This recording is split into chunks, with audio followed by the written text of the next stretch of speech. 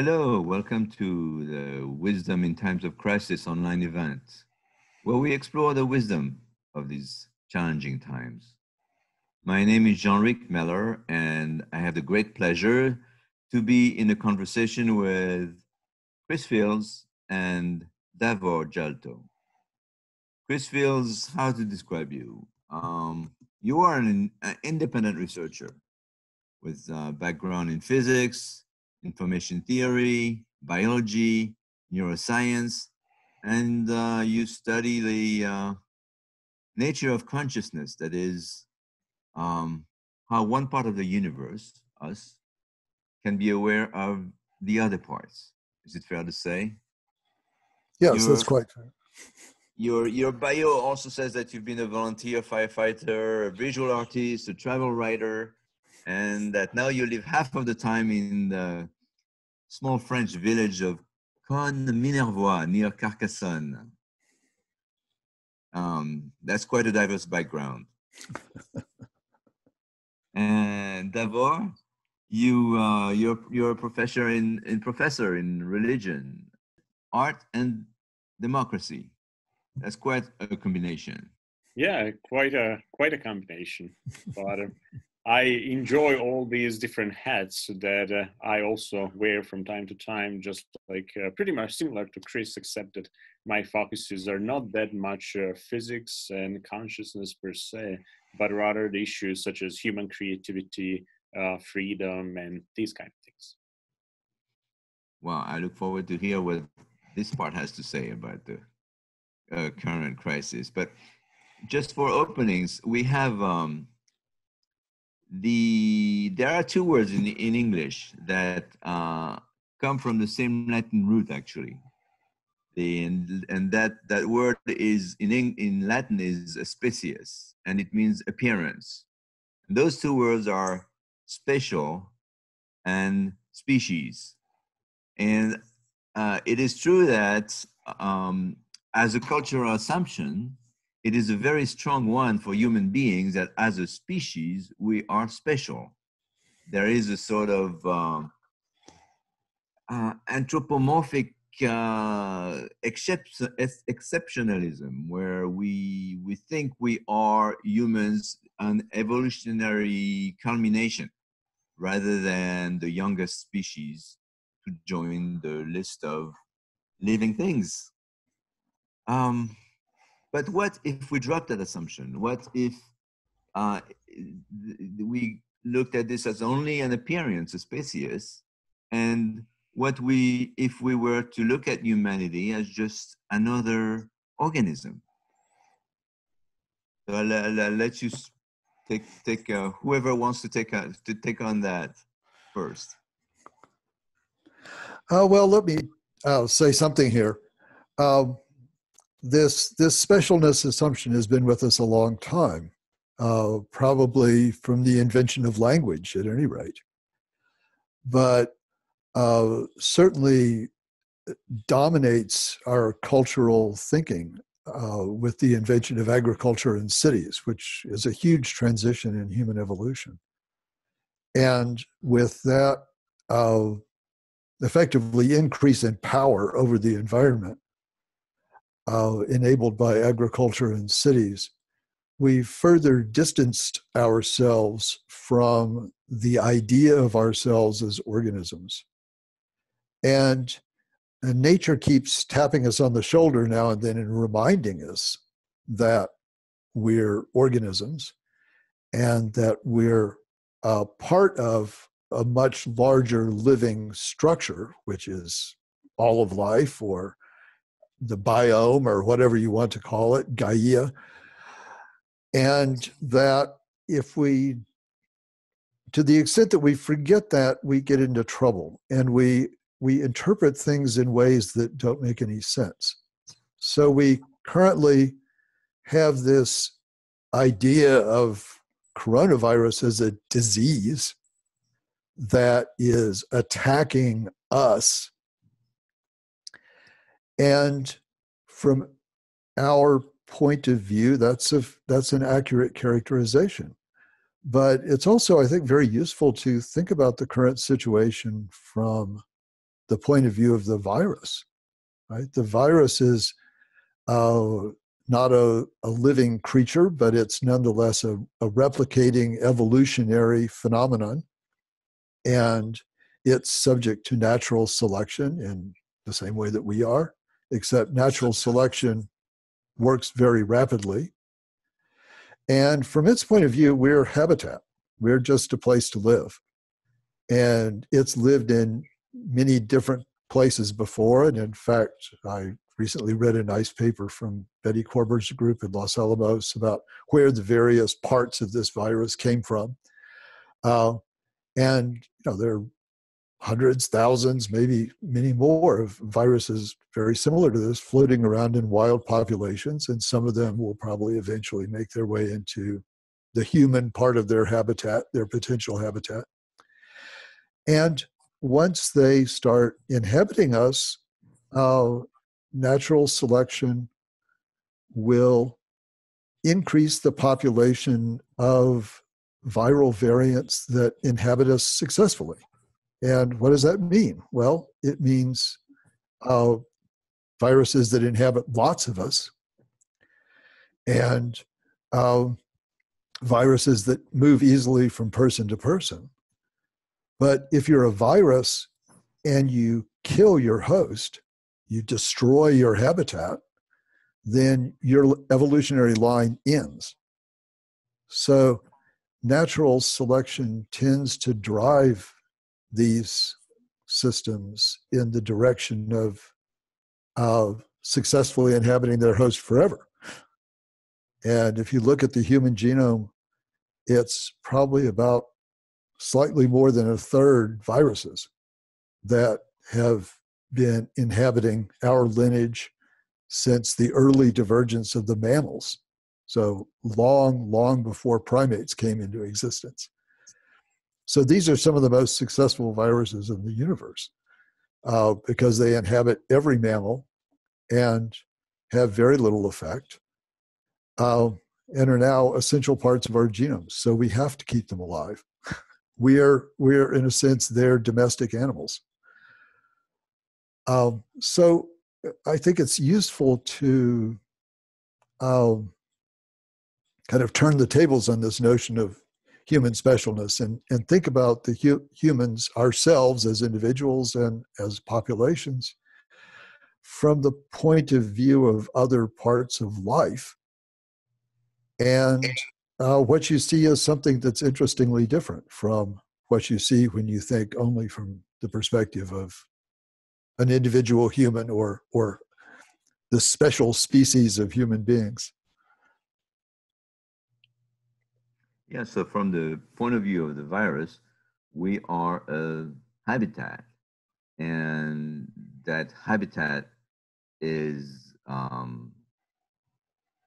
just we can think of it as just the way the universe, the Earth is for us. It has its challenges and it has its dangers, and for the virus, we are not a we are a habitat, but a dangerous one, right?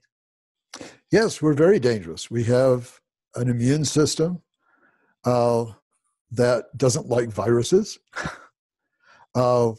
We have a very active microbiome that doesn't particularly like viruses.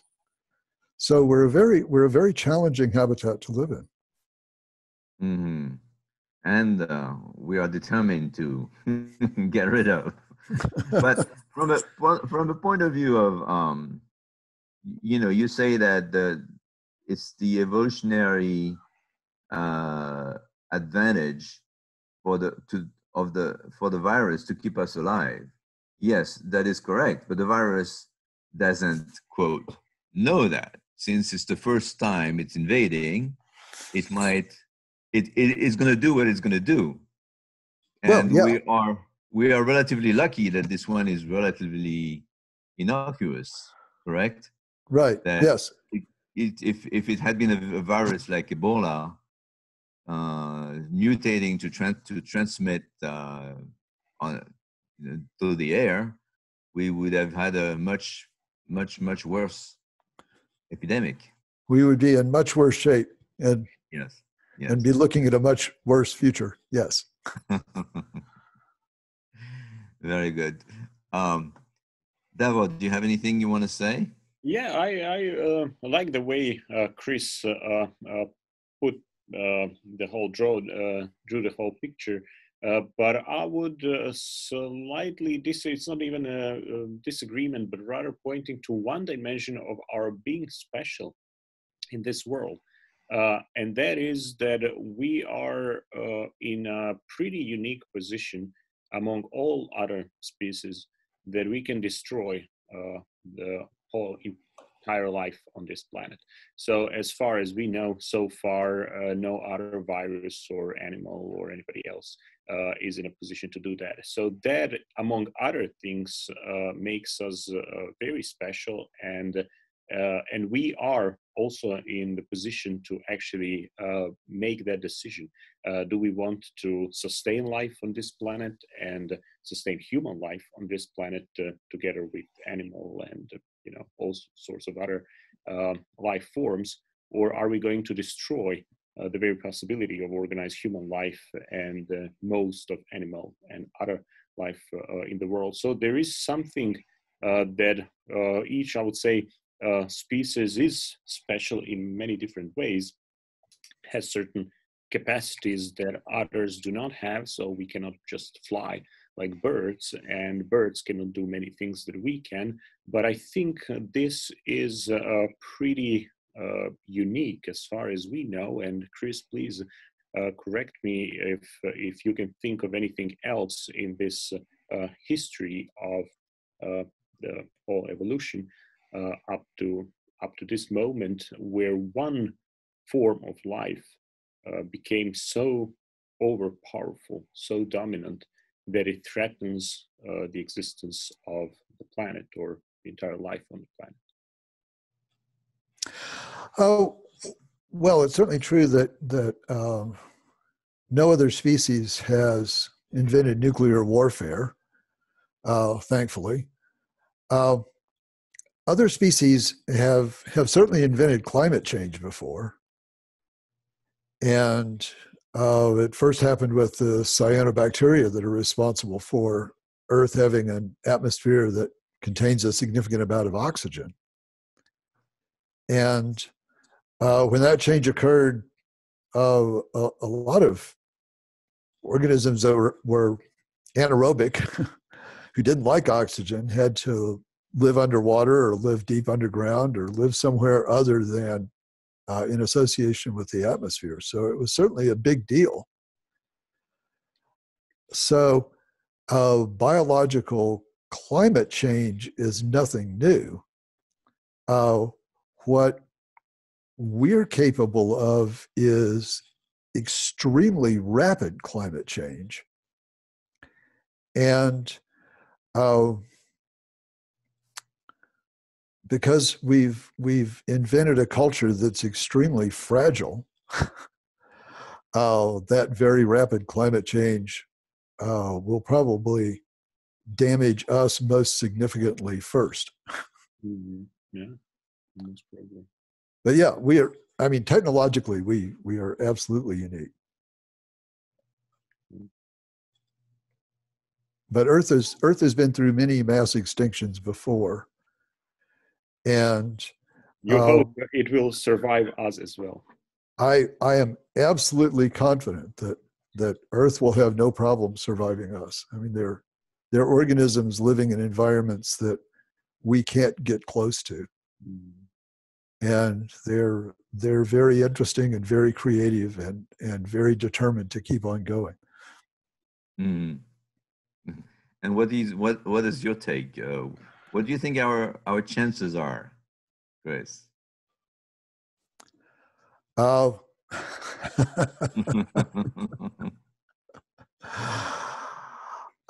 think our chances are not good unless we wise up. Huh. Certainly if you think in the time frame of a couple of centuries. Right. Which is nothing in evolutionary terms. Right. Yet it's everything in history, in human history at this point.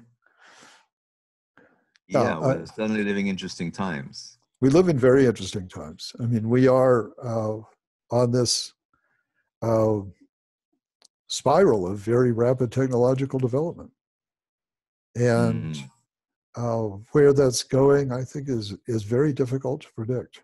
But I mean, it's certain that we cannot count on biological evolution based on differential reproduction to make any of the changes that need to be made in the way we deal with the world. Yeah, it doesn't seem adequate anymore. Right. The time scales are just right. Just not right. We don't have a few 100,000 years to figure this out. Yeah. Wow. Well, we've been through plagues before, as you were saying, and you know, if you think of the Black Plague that has been with us for many years, centuries, probably altogether, and it was a time where religion actually was reinforced, because the only thing that gave that gave a meaning to what was happening. They didn't have science then. Do you see, Davor, do you see anything that the religion and the pandemic have to do with each other today? Well, religion can be pandemic, you know. That is one thing. So all sorts of different systems of ideas or ideologies, and religion is one of them, can be extremely dangerous and can also be very beneficial. Depends on the kind of system of ideas we're talking about, and of course how people understand those ideas and how they implement them. It's very difficult to talk about religion, generally speaking, because it's very unclear what do we mean by that. And if you ask 100 people, you will get 100 different responses, and at that point it becomes a very useless concept. But I would say that it is one way of making sense of the world, and in essence, in pre-modern times, very often what we nowadays call science and what we nowadays would call some ideologies within the socio-political sphere, all of that belonged actually also to the sphere of religion, and also medicine and many medical treatments and many scientific inventions, also in different parts of the world, actually happened, took place within something that you could generally call religious or religious philosophical system. So it's a very complicated story, but I think an important part of that story is the values and intentions behind certain ideas and certain practices. So just as certain forms or certain forms of understanding of religious ideas can be extremely dangerous and can actually produce a lot of violence and wars and fanaticism, so can certain nowadays, let's say, economic theories. I mean, if you think about religious fundamentalism and free market fundamentalism, it's very difficult to say what's different, except that nowadays free market fundamentalism produces much more harm than religious fundamentalism. So these concepts, I'm always very careful when we use them, because, and of course, they also mean different things in different parts of the world. So based on people's experiences, and one thing is to talk about religion in the Middle Ages, another thing in the Roman times, and another thing in the Soviet Union, and nowadays, let's say, North America. So all these different meanings of particular concepts have their local, what I like to call, flavors. Something that is like those things that are not necessarily rationally present in our understanding of the concept, but have all sorts of these emotional and aesthetic elements the way what they intimately mean to us depending on our experiences and how, for example, certain concepts are advertised on TV or somewhere else. Yeah, I like that what you said about free market fundamentalism. It's really the plague of our times. If you look a little deeper, that we've kind of locked ourselves in a system where, in order to survive, each individual has to compete and has to produce more and has to tax the, the resources of this planet even more. The work that it used to take 100 people to do, today we need only one. And then you have 99 other people that are busy justifying, doing some work to justify getting paid, basically. Absolutely. And there is also this other element to that, as one contemporary philosopher, Slavoj Žižek, said, we live in such interesting times in terms of the amount of ideological indoctrination that just belongs to the culture, to the air we breathe, that we can imagine easily the end of the world. We can imagine all sorts of disasters and the world coming to an end. But what nobody can imagine are slight modifications within the capitalist system. That's impossible to do. So raising a little bit of taxes or redistribution, that's beyond imagination. But yeah, the end of the world is something that we can easily imagine. So that shows what's the dominant, if we want to use that term, religion of our time. So those things that we don't think about and we simply do them, that's what comes pretty much to the literal definition of ideology. Yeah, the most optimistic among us are hoping that this crisis that we're living will bring some kind of waking up. And I don't know. I have my doubts. What do you both think about that? Chris?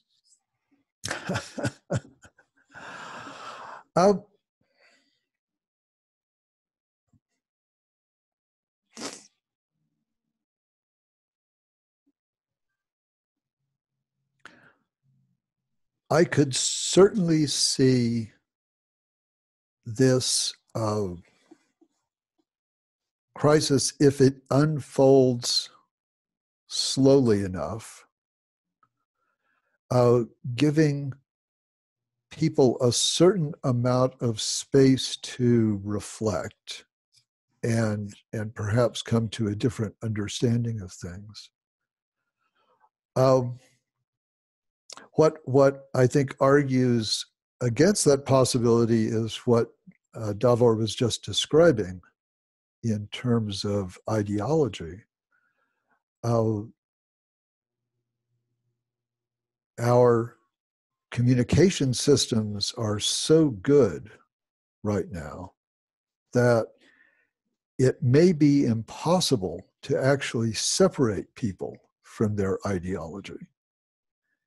And profound changes in attitude require a separation from ideology. And that kind of separation can happen not involuntarily. It can be imposed. In many cases, it happens voluntarily.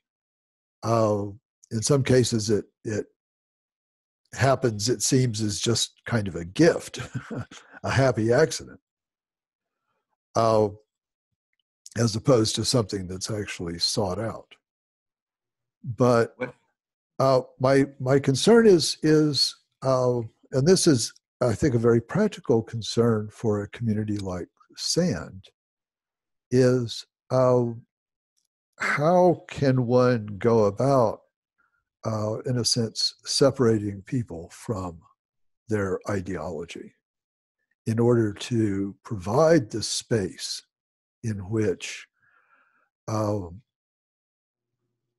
reflection on what's going on can happen, and a change of attitude becomes possible. Well, you described the relationship between people being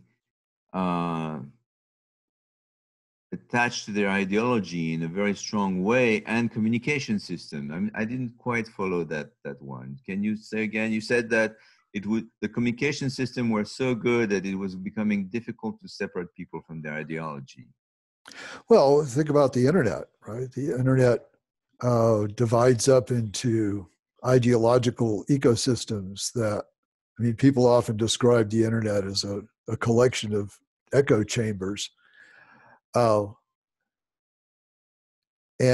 that means that whatever your ideology is, it's very easy to find reinforcement.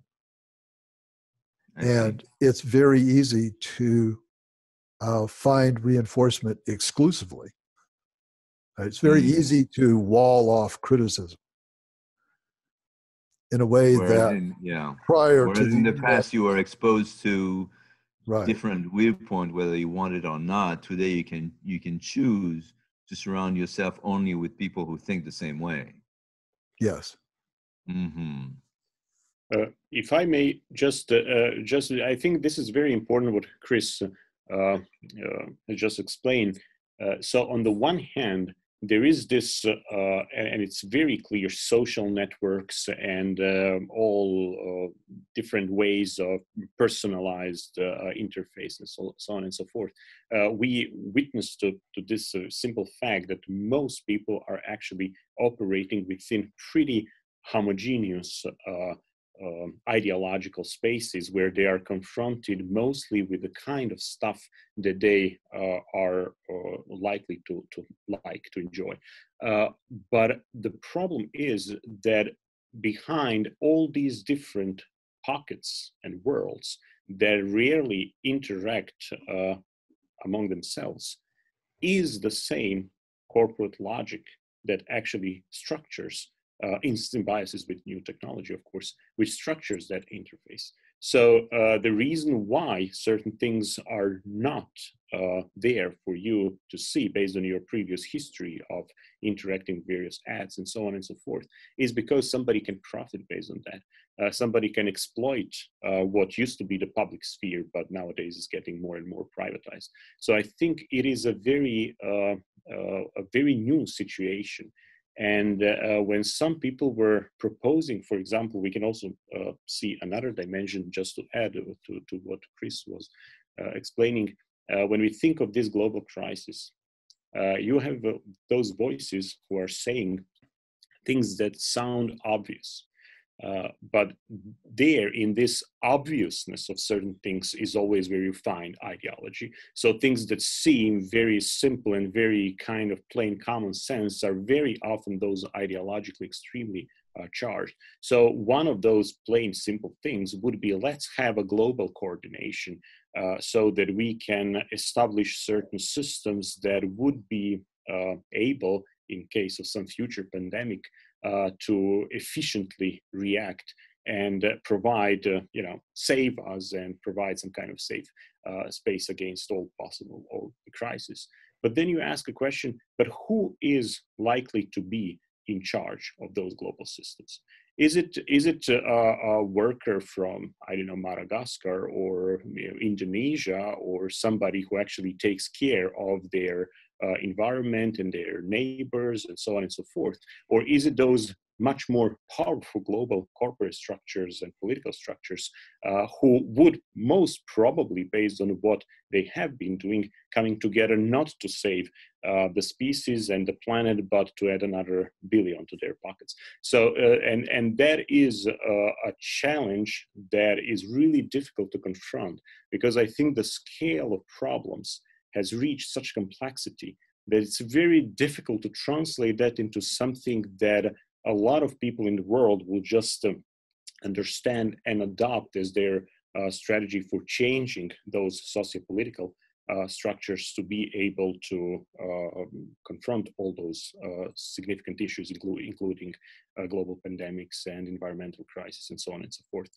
So how do you translate this complexity into an action without going through some filter of ideology, because ideology is just also can be understood as just a system of ideas. So in a certain sense, it's unavoidable. But how do we move from bad and simplistic ideologies that are part of the problem, not part of solution, to those systems of ideas and ideologies, if you will, that would be explanatory and would bear a potential for real change and improvement in various domains?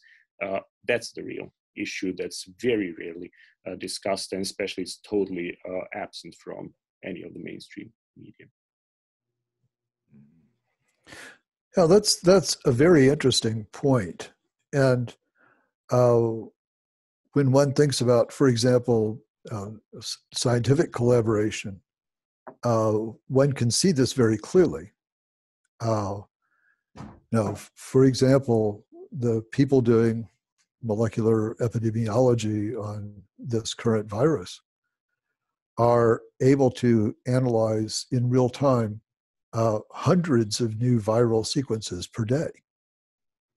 And in order to understand what the virus itself is doing, how many substrains are there, how prevalent are there, do they have any differences in lethality or transmissivity or anything like that? And that capability is completely dependent on the internet. It's completely dependent on the last 30 years of technology development that has brought the cost of DNA analysis down by many orders of magnitude. So it's completely dependent on exactly the sort of system that you described. Yet it also provides probably our best hope of understanding what's going on. Mm-hmm. I think another interesting example to think about is the open software movement, where again, completely dependent on technology development and the internet, we now have very complex software systems that are built by thousands of volunteers that are not centrally coordinated in any way, except by a mechanism for, in effect, peer review. And this has changed in a sense, the economic structure of the software industry enormously. So there are ways that these supporting organizations support organizations on top of them that can be very creative. So I think that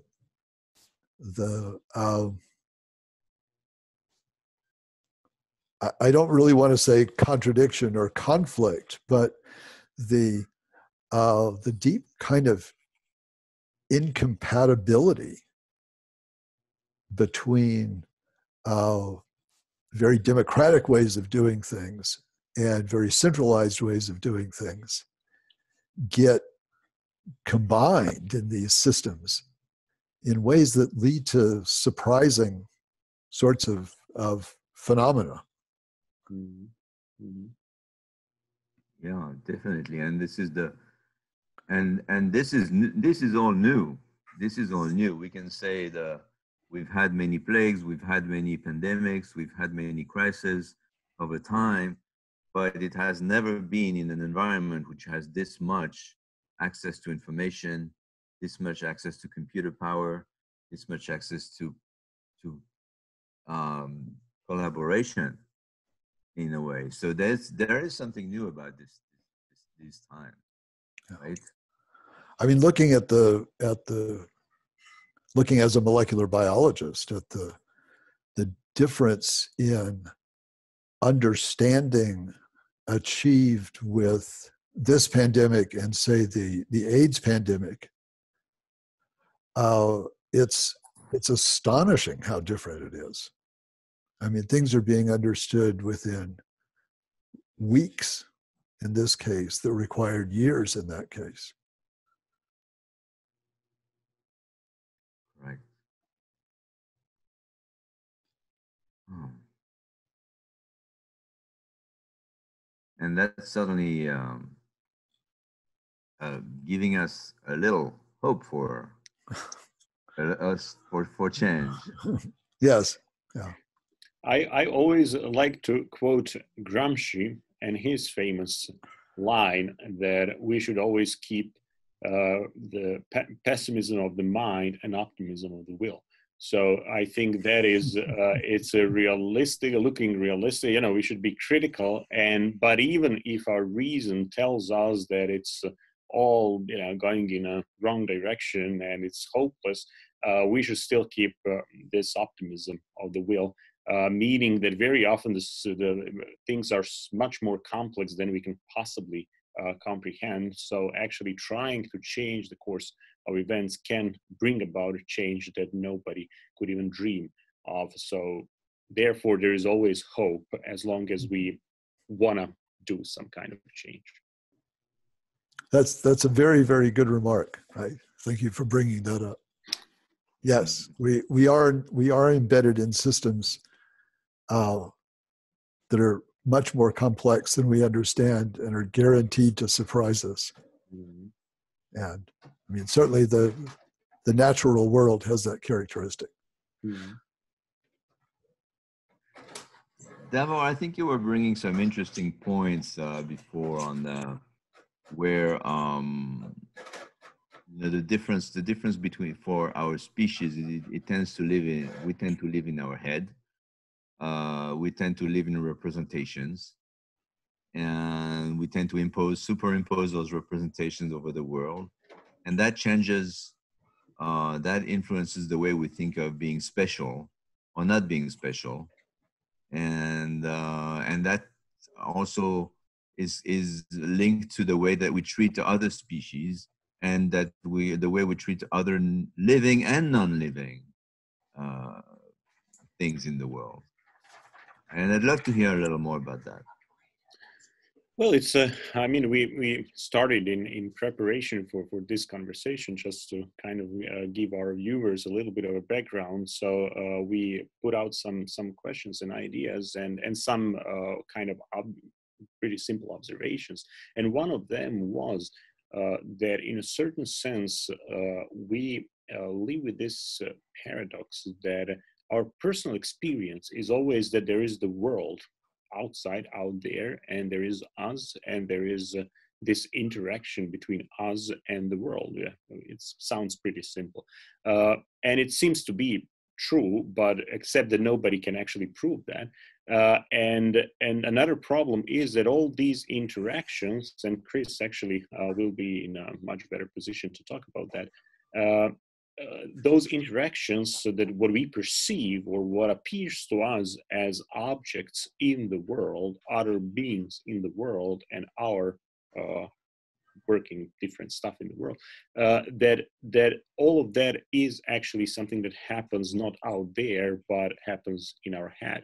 So based on all series of sensory experiences and what our brain does with them, and how it does it based on our previous experiences, and so on and so forth.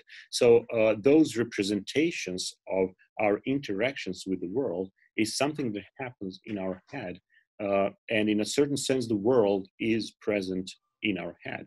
And we cannot even, it's not clear what it would mean not to have such kind of mediated experience of the world, because if we try to shut down all these sensory experiences, we'll end up not actually having probably any representations or any ways of doing or behaving in any meaningful way in this world. So I think these the way in which we make sense of these representations goes back to the story about ideology. So how we understand and how we construct certain meanings vis-a-vis those experiences that we have. And that very often is the place where then we need to make certain choices, and we need to take a stand vis-a-vis things that we do or that appear to us that we do in the way we interact with the world. So one of them is, how do we treat other living organisms? So one way is to construct a narrative which says that our primary purpose here is to use whatever we can for our benefit, no matter what. And we can not only kill any way we want and torture other animals, but also other human beings. And we idea that we do all sorts of things, but there is a good intention behind that, and that seems to be also. I mean, we can discuss that as well, but it seems this moral sense that it is also part of our biological property, because everyone has this instinctive idea to justify what we do. Even if we do the most horrific things, we do that under the pretense there is a rationale that is somehow good. If you go to the worst gangsters and you ask them, why do you do that, there is some rationale. They'll probably tell you, there is some higher good purpose for their family, for themselves, and so on and so forth. So we adopt these narratives also when it comes to the rest of our environment and the planet. And it is also something that where we are free to make this choice and say, well, whether that will be the rationale and whether our actions in this world or our interactions with all those representations that we have in our head vis-a-vis the world will be using them for these kind of purposes, based on these kind of rationales, or based on something else. So there is nothing really compelling us to see in this world, the way it appears to us, just a place that we want to exploit. We can do that, but there is nothing compelling us to do that. Just as there is nothing compelling us to see other animals and other fellow human beings as a source of profits or, again, exploitation or something that benefits me, as opposed to benefits everybody within a community or the global community. So these choices are something that's then based on, again, certain narratives and certain values. How do we establish them? How do we cultivate them? That's a whole different story. Thank you. Thank you. Chris, I was interested when you were talking about the different pieces, where the switching subject, where the different pieces of the virus came into our history, and you said there was only the third time something I didn't really quite catch on, but maybe you want to explain that a little more in depth. Were you asking about the work being done on analyzing where the various bits of coronavirus came from, or endemic viruses in humans? Both. Well, let me start with the second question, because it actually illuminates the first. Viruses are basically little packages of genetic information that are protected in one way or another against the environment. And their role in evolution, if you think about evolution at a large scale, is to move bits of genetic material around between different lineages. So if you look in the world of microbes, in the world of bacteria and archaea, then these organisms are exchanging DNA amongst themselves over very long kind of genetic distances in lineage. And if you ask what kinds of DNA do they exchange, mostly they exchange DNA that's useful for dealing with some local environmental challenge. So some microbial population may be really good at doing something like digesting petroleum, and some other microbial lineage moves into that environment. There's a reasonably good chance that they're going to acquire some of that DNA that will help them digest petroleum. And we see this all the time in the phenomenon of antibiotic resistance. Microbes don't have to each one evolve antibiotic resistance on their own all by themselves because they can get it from their friends. And they get it via transmission with little packages of DNA that we call viruses. Mm-hmm. So viruses play a very important role in life. They're a communication medium from the point of view of large scale, kind of long time range evolution. They're a way of moving information around. And they're very good at it. And so to come back to the first part of that question, if you look at some population of viruses that inhabit some population of environments, say some group of species of animals, then they're going to be moving around and say some cell in your body becomes infected by 2 different viruses from different sources.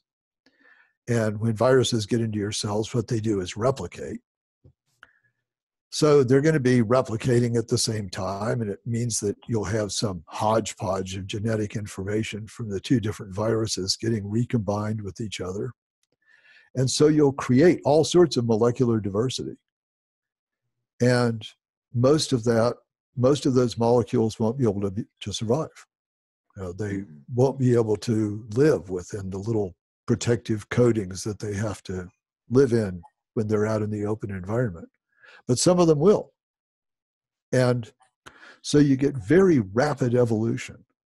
And it's not just one strain slowly varying in one environment. I mean, of course, you see that. But you also see this very broad kind of recombinatorial mixing, especially over longer time frames. So if you think about coronaviruses as a family that inhabit large numbers of different species of various kinds of animals, then you expect them to get together now and then and produce hybrids that mix together DNA from viruses in different lineages, and then that new construct lives however it lives. So again, it's an unpredictable, complex system. Thank you. Thank you. That's fascinating. And I would love to ask more questions about this, but I get a message from Ronald saying that we're running out of time. And so do you have any last remark you want to share with us, either of you? Some pearl of wisdom for those times? Chris? I've just been speaking, so I would turn to you.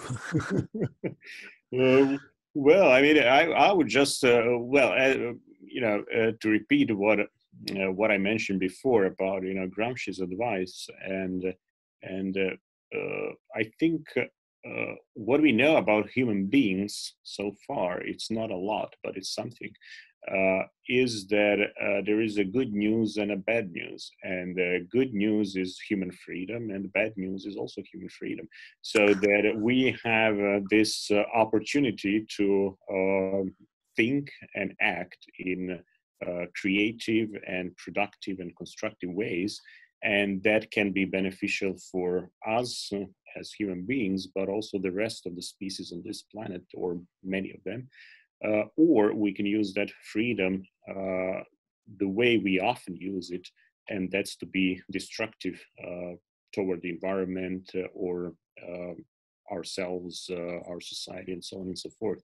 So it's really, I think, critical that people kind of wake up on this individual and collective level and shut down a little bit all those nice gadgets and devices that they interact with all the time, especially in the time of lockdown, corona pandemic, and try to interact more with each other, exchange ideas, read more, and mobilize their forces, personal forces and capacities and collective forces to change many of those extremely destructive processes that are currently going on, and not just now, but already for some time.